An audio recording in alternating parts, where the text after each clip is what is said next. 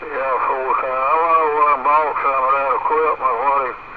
What he had in that trailer, some of it out in that shed.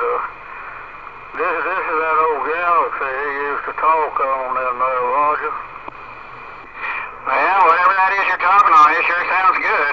It's got good audio and everything, good and loud, and you got a strong signal. Of course, you're on the flat side like I am, so he only had that vertical, and I could only get about 2 S units on him at the strongest, because the flat to vertical doesn't go very far on ground wave, unfortunately.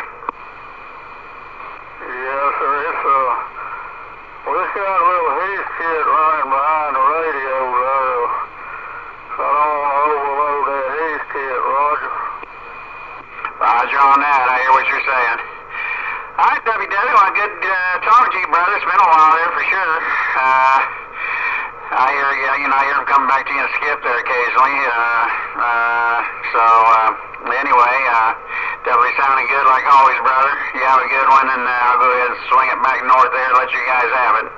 I won't be able to hear them guys way out. I used to talk to Good News and 241 up there.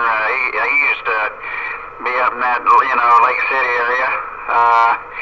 But I wouldn't be able to hear him tonight until after midnight because I get about 4 S units of noise, from that guy when I'm pointing north.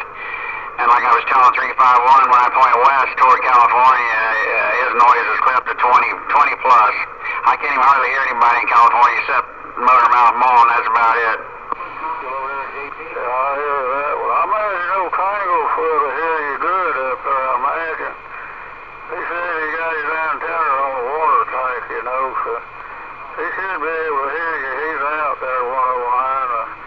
It's good hearing from you, and I won't hold the channel up no longer. Have a good weekend, and have a good, happy Thanksgiving coming up. We'll catch you later. I'll get out of the way down here. All right, WW, have a good Thanksgiving, big brother.